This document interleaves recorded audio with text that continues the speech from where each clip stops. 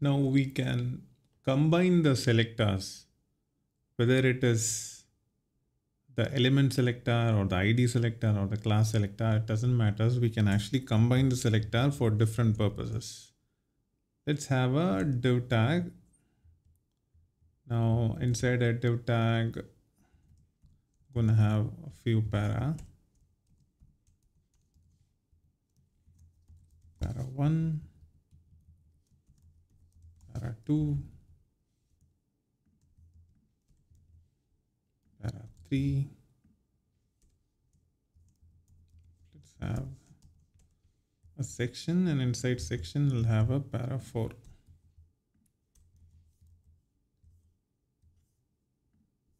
Okay, so this is how it looks.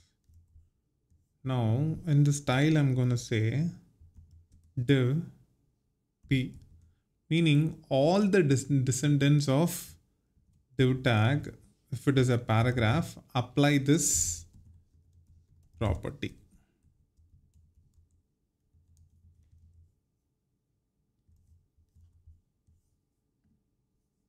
Okay, so if you see these para 1, 2, and 3, all these paragraph, even this paragraph, even if it is inside a section, it is a child of div, not a direct child, but it is a descendant of div.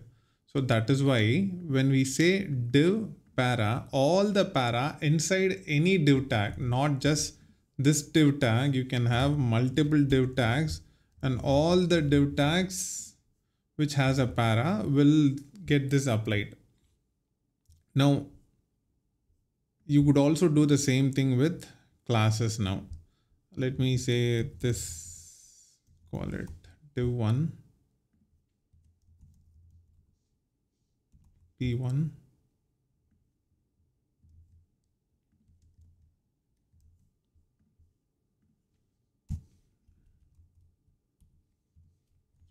now. Don't think of div now, just think of classes now.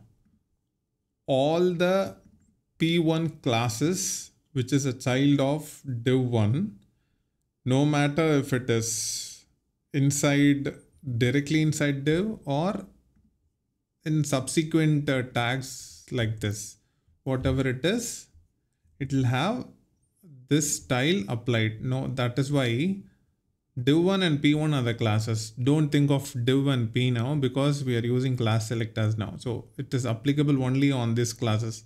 Div1 and p1, para 1 and para 4 are the only two classes, or the only two paragraphs that is inside div, or inside this class to be specific. So that is why this style is applied. Now this is called a descendant selector. Now we'll see what a child selector is.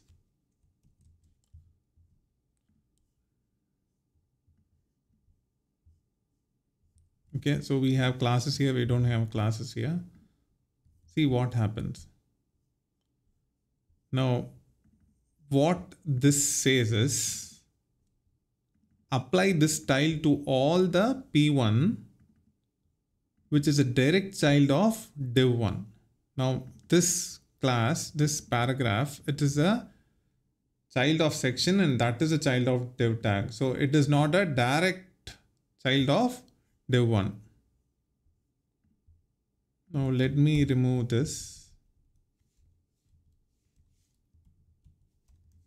so that we can see the effect happening over here.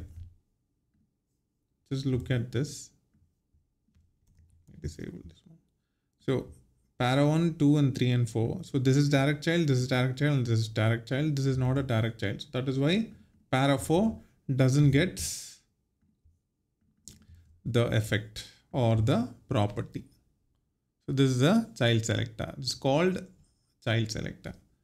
And the next we would see is adjacent sibling selector. Now the same concept is applicable for classes and the element selector. So what does the adjacent sibling selector say? Now the sibling element must be very next to this para. Now it is not applied. Let's say I have a div So what happens is adjacent sibling selector, which is basically the plus symbol. It says if there is a para immediately next to a div, then apply this effect or the property. So div plus p is exactly what it says. Like any paragraph which is very adjacent to a div tag, apply the para. So it has to be siblings of the same parent. But this para comes after this para. It doesn't comes after a div tag. So we don't apply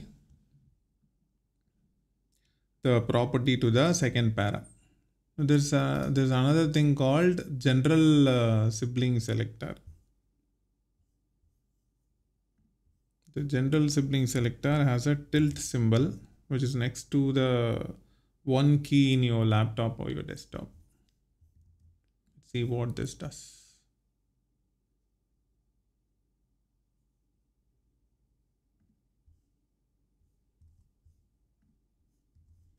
Now we have div tag and then para 1, 2, and 3.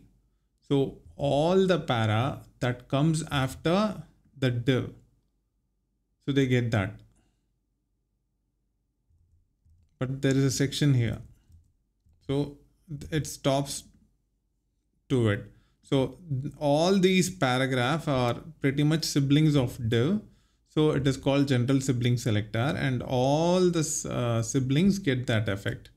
Now, what if I have another paragraph here? That also gets it.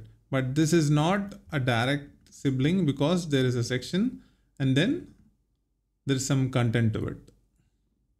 So this is how you could use the combinators.